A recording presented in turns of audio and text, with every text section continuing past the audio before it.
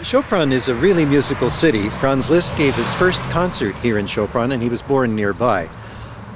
Bela Bartok used to live here for a short time.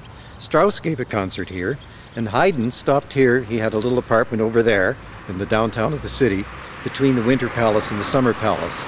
So anybody who was anybody stopped in Sopron. We're on the edge of the Alps, and Austria isn't far away. This is the Horváth József Music School in Sopron in Western Hungary.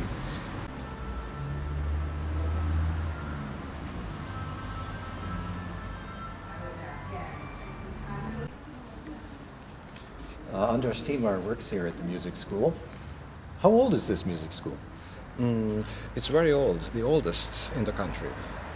It's a legal successor. There was a music association which was established in 1829. So this music school is 182 years old. Was it always in this building?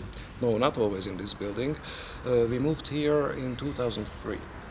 Earlier we were in Elizabeth Street in a beautiful building, in a palace, which earlier belonged to a wine trader, a famous wine trader, Mr. Rus.